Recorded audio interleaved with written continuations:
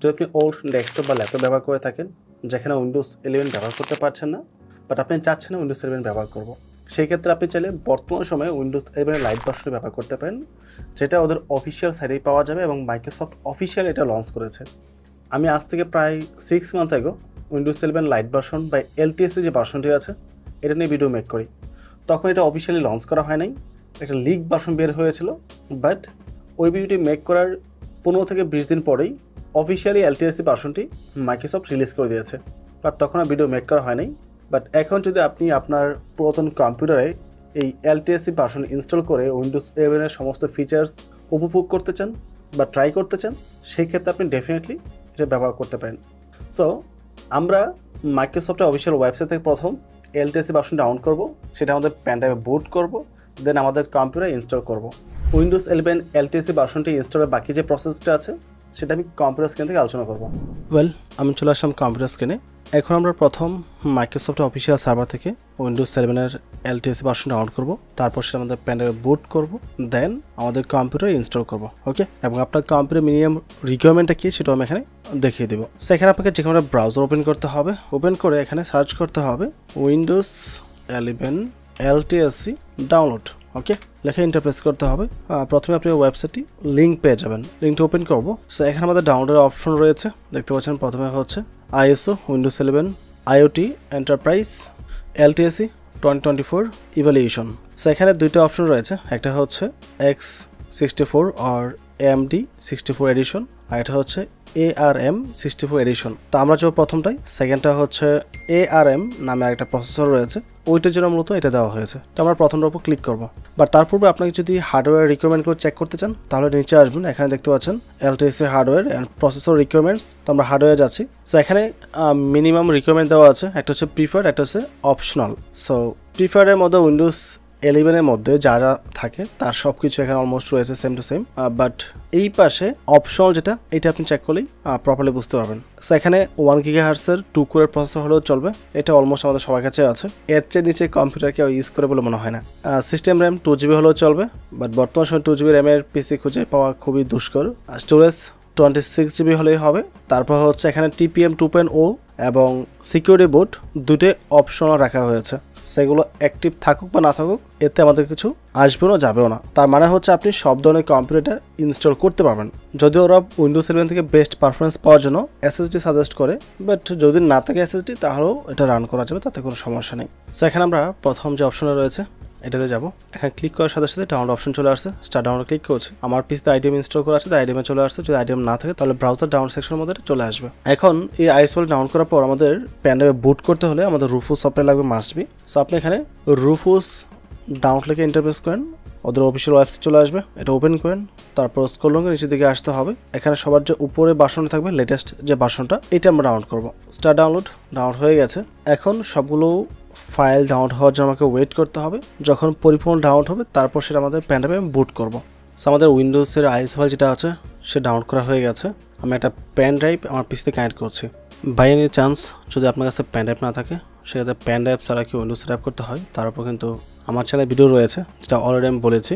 আপনার এই উইন্ডোজ সেটআপের প্লেলিস্টে চলে আসলে এখানে উইন্ডোজ সেটআপের উপর অনেক ভিডিও পেয়ে যাবেন, এখানে ভিডিও রয়েছে, দেখে আপনি চাইলে সেটা ইনস্টল করতে পারেন। বাট এখানে আমি প্যান ড্রাইভ দিয়ে বাকি প্রসেসটা কমপ্লিট করবো। তো আপনার প্যান ড্রাইভের যে সকল ডাটা রয়েছে, অডিও ভিডিও ফাইল বা যাই আছে, যদি প্রয়োজন থাকে তাহলে অবশ্যই কপি করে অন্য জায়গায় রেখে তারপর আপনি এখানে উইন্ডোজটি বুট করতে আসবেন, আদারওয়াইজ কিন্তু আপনার প্যানটি ফরম্যাট হয়ে যাবে। সো এই হচ্ছে মূলত আমাদের ISO ফাইলটি, যদিও নামটা একটু ডিফারেন্ট দেখা যাচ্ছে এখানে, আই ডোন্ট নো ওয়াই। যাই হোক, আমি এটা একটু ঠিক করে নিয়েছি, উইন্ডোজ 11 ঠিক আছে। সো এই হচ্ছে আমাদের ISO ফাইল। যদি আপনার ব্যাকআপ রাখার প্রয়োজন পড়ে তাহলে অবশ্যই কপি করে আপনার কম্পিউটারকে ড্রাইভে নিয়ে রাখবেন, আদারওয়াইজ উইন্ডোজ সেটআপের পর কিন্তু পাবেন না। এখন এই উইন্ডোজ ISO ফাইলটা আমাদের প্যানড্রাইভে বুট করার জন্য অবশ্যই রুফুস সফটওয়্যার লাগবে। সো এই হচ্ছে আমাদের রুফুস সফটওয়্যার। রুফুস সফটওয়্যার উপর ডাবল ক্লিক করবো, ইয়েসে ক্লিক করবো, এটা ওপেন হবে। আমি পেজটা কেটে দিচ্ছি। সো প্যান ড্রাইভ সিলেক্ট করা রয়েছে, এখান থেকে আমরা ক্লিক করবো সিলেক্টের মধ্যে। এখানে আমাদের ISO ফাইলে রয়েছে, যদি এখানে না থেকে অন্য কোনো ড্রাইভে থাকে তাহলে আমাকে ক্লিক করে ওই পার্টিকুলার ফোল্ডারে যেতে হবে, গিয়ে এটা বের করতে হবে। এখান থেকে আমরা ডাবল ক্লিক করে সিলেক্ট করে দেবো। সিলেক্ট করার পর এখানে উইন্ডোজের পার্টিশন MBR হবে নাকি জিপিটি হবে, এটা অবশ্যই দেখে নিতে হবে। এটা যদি আপনি না জানেন আপনার পিসিতে কোনটা রয়েছে, তাহলে স্টার্ট বারে আসবেন, আপনি যে উইন্ডোজে ব্যবহার করেন না কেন, তারপর কম্পিউটার ম্যানেজমেন্ট লিখে সার্চ করবেন, এন্টার প্রেস করবেন বা এটা ক্লিক করে ওপেন করবেন, আপনাকে এরকম একটা পেজে নিয়ে আসবে। এখান থেকে ডিস্ক ম্যানেজমেন্টে ক্লিক করতে হবে। তারপর আপনার কম্পিউটার যে হার্ড ডিস্ক রয়েছে সেটা এখানে চলে আসবে। সো হার্ড ডিস্ক এসএসডি যেটাই আছে, যেটাতে আপনি উইন্ডোজ সেটআপ করবেন সেটা আপনাকে চেক করতে হবে। তো আমি আমার ল্যাপটপে ইনস্টল করব, ওইটাতে জিপিটি রয়েছে আমি জানি, বাট আপনাদের দেখানোর জন্য এখানে আসছে। সো আমি সাপোজ ডিস্ক ওয়ানে উইন্ডোজটি ইনস্টল করব, সেক্ষেত্রে রাইট ক্লিক করব, প্রপার্টিসে ক্লিক করব, এখান থেকে ভলিউমসে যাব, দেখতে পাচ্ছেন জিইউআইডি পার্টিশন টেবল জিপিটি। সো এটা জিপিটি রয়েছে, আমি জিপিটিতে বুট করব। আপনার ক্ষেত্রে এমবিআর থাকলে আপনি এমবিআরে বুট করবেন, যদিও এমবিআর এর তুলনায় জিপিটি আপডেট এবং জিপিটি মাচ বেটার। এটার কারণ এখানে এক্সপ্লেন করা সম্ভব না, যদি আপনার জানার ইচ্ছা থাকে বা আপনারটা যদি এমবিআর থাকে তাহলে জিপিটিতে কীভাবে শিফট করবেন বা কনভার্ট করবেন তার উপর ভিডিও রয়েছে।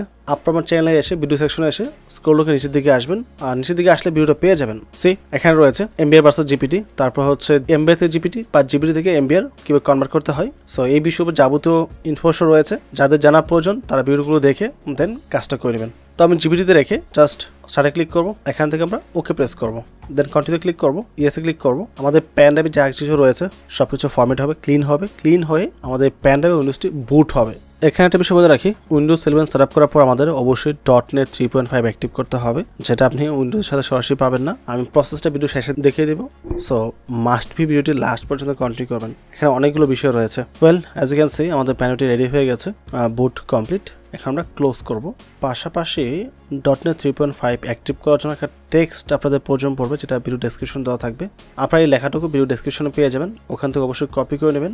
আমার কাছে ফাইলটা রয়েছে, জাস্ট আমি কপি করে নিয়ে আসতেছি। এখানে ফাইলের কিছু না, আসলে টেক্সটে মেন বিষয়। সো আমাদের বুটেবল প্যান ড্রাইভ রেডি।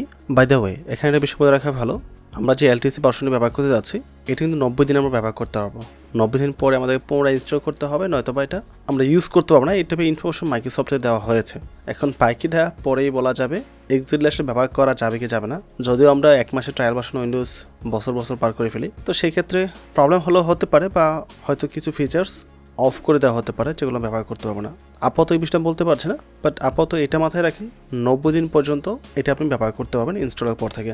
আপাতত ট্রায়াল দেন, আপনার যে কনফিগারেশন কম্পিউটার হোক না কেন, যদি ভালো লাগে তারপর একটা সলিউশন বের করা যাবে। অ্যান্ড পাশাপাশি আপনি যে কম্পিউটার উইন্ডোজ সেটআপ করবেন এই কম্পিউটার বুটেবল কিটা কি সেটা মাস্ট বি আপনি জানতে হবে। যদি না জেনে থাকেন তাহলে ব্রাউজারে এসে আপনার যে কম্পিউটার রয়েছে ওই ব্র্যান্ডের নামটা লিখতে হবে। এক্সাম্পল আমি লিখছি ডেল বুটকে। এখন আপনার এসআর হলে এসআর লিখবেন, আসুস হলে আসুস, গিগাবাইট হলে গিগাবাইট লিখে ইন্টারপ্রেস করলে আপনি বুট কিটা পেয়ে যাবেন। যেমন আমরা দেখতে পাচ্ছি ডেলের জন্য F12 হয়ে থাকে, সামটাইম F2তেও কাজ করে, বাট বুট কিটা মূলত F12। সো আপনার কম্পিউটারের বুট কিটা জেনে দেন কম্পিউটার রিস্টার্ট করবেন। রিস্টার্ট করার পর বুট কিটা প্রেস করে আপনাকে বুটে গিয়ে প্যান ড্রাইভ সিলেক্ট করে উইন্ডোজটি সেট আপ করতে হবে। সো বাকি প্রসেসটা আমার ল্যাপটপ থেকে দেখাচ্ছি। সো এটা হচ্ছে মূলত আমার বুটেবল প্যান ড্রাইভ, যেটা আমি বুট করেছি। এটা আমার ল্যাপটপে আমি লাগিয়ে দেবো। বুটেবল প্যান ড্রাইভ লাগানোর পর পাওয়ার বাটন অন করতে হবে এবং এইচপি ক্ষেত্রে আমাদের F9 প্রেস করতে হবে। পাওয়ার বাটন প্রেস করার সাথে সাথে F9 প্রেস করা শুরু করে দিয়েছি। সো F9 প্রেস করার পর বুট পেজে চলে আসছে। আবার বলছি যে তুমি এসপি ব্যবহার করছি তাই F9 প্রেস করেছি। আপনি এসপিতে অন্য কোনো ব্র্যান্ডের কম্পিউটার ইউজ করলে অবশ্যই ডিফারেন্ট ব্র্যান্ডের ডিফারেন্ট বুট কি থাকে সেটা আমরা আগেই বলে দিয়েছি। সো আপনারটা আপনি দেখে তারপর এখানে বুট কিটা প্রেস করবেন এবং এই বুটেবল অপশনটা এক এক কম্পিউটার এক এক রকম আসবে, সব কম্পিউটার একরকম আসবে না। এখন যদি আপনি একেবারে না বুঝতে পারেন সেই ক্ষেত্রে আপনাকে আমার চ্যানেলে আদার্স কিছু ভিডিও রয়েছে বিভিন্ন বুট পেনের উপর, ওই ভিডিও দেখতে পারেন, চাইলে দেখে দেন আইডিয়া নিতে পারেন।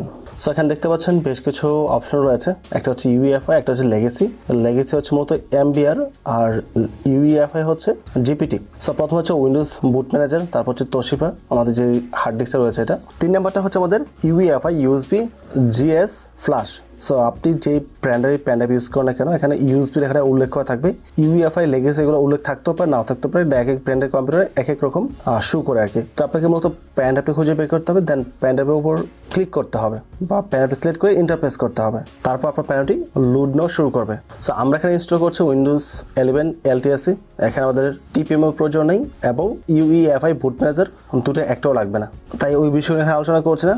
আপনি একটা নর্মাল উইন্ডোজের মতো এটা সেট আপ করতে পারবেন। সো এখান থেকে আমাদের ল্যাঙ্গুয়েজ সব কিছু ঠিকঠাক আছে, অবশ্যই ইউনাইটেড স্টেট রাখতে হবে, দেন নেক্সটে ক্লিক করব।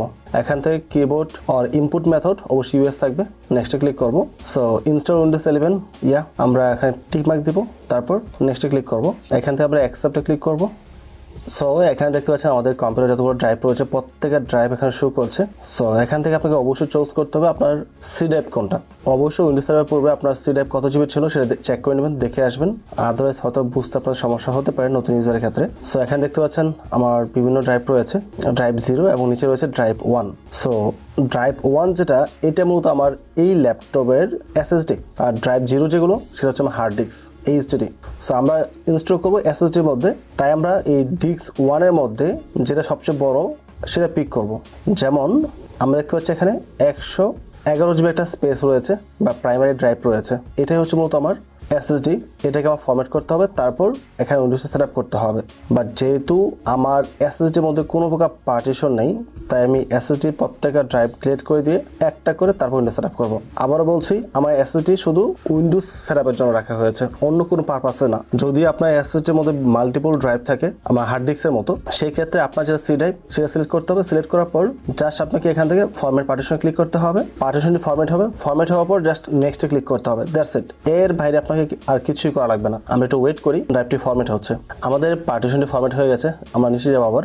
এই হচ্ছে আমাদের পার্টিশন, সরি এটা না, এটা ডিস্ক 1 পার্টিশন 3 যেটা, এটা হচ্ছে মূলত আমাদের এসএসডি এবং এটা হচ্ছে সি ড্রাইভ। এটা ফরম্যাট হয়েছে, ফরম্যাট হওয়ার পর জাস্ট নেক্সটে ক্লিক করতে হবে, আর কিছুই এখানে করতে হবে না।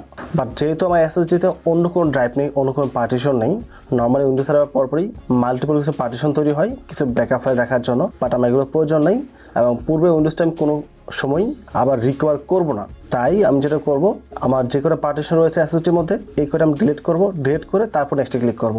বাট আপনি কম বুঝলে অবশ্যই এই ধরনের কোনো কাজ করতে যাবেন না। ডিলিট করতে গিয়ে দেখবেন আপনার মেইন ডাটাগুলো কেটে ফেলছেন। সো আপনার এত কিছু করার প্রয়োজন নেই, আপনি জাস্ট সিলেক্টে ফরম্যাট করবেন এবং নেক্সটে ক্লিক করে পরে কাজটা কন্টিনিউ করবেন। সো আমি যেটা বললাম, আমার এসএসডির মধ্যে শুধু উইন্ডোজ সেটআপ থাকে, অন্য কিছু থাকে না। সো অপ্রয়োজনীয় যে কয়টা এখানে ডিস্ক ছিল বা পার্টিশন হয়েছিল এসএসডির মধ্যে সেগুলো কেটে ফেলছি, সবগুলো ডিলিট করে দিয়ে একটা করে ফেলছি। সো ডিস্ক 1 এটা হচ্ছে মূলত আমার এসএসডি। সো এখন জাস্ট আমি এটা সিলেক্ট করে নেক্সটে ক্লিক করবো, দ্যাটস ইট। আমাকে আর এখানে কিছুই করতে হবে না। সো এখান থেকে আবার আমরা ইনস্টলে ক্লিক করবো। সো এখন আমাদেরকে ওয়েট করতে হবে সম্পূর্ণ ইনস্টলের জন্য। সো দেখতে পাচ্ছেন পিছনে রিস্টার্ট নিয়ে যাওয়ার অটোমেটিক হবে, আর যত এটা সম্পূর্ণ হয় নাই। সো আমরা ওয়েট করি, এখানে আমাদের কিছুই করতে হবে না, পিসি তার নিজস্ব গতিতে অটোমেটিকভাবে কাজ করছে।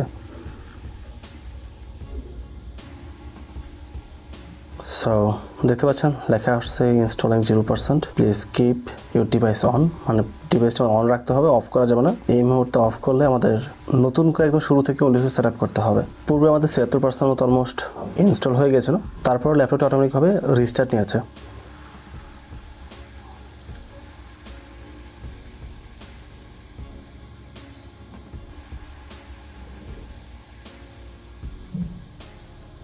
আবারও পুনরায় রিস্টার্ট নিয়েছে সেকেন্ড টাইম, দ্বিতীয়বার ল্যাপটপে রিস্টার্ট নিয়ে আবারও চালু হচ্ছে।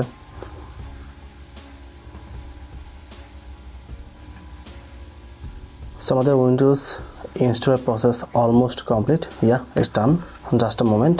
এখন উইন্ডোজে চালু হবে এবং কিছু সেটিংস বা সিকিউরিটি কিছু কোয়েশ্চেন থাকবে, পাসওয়ার্ডের সিস্টেম থাকবে, এগুলো আমাদেরকে সেট আপ করতে হবে।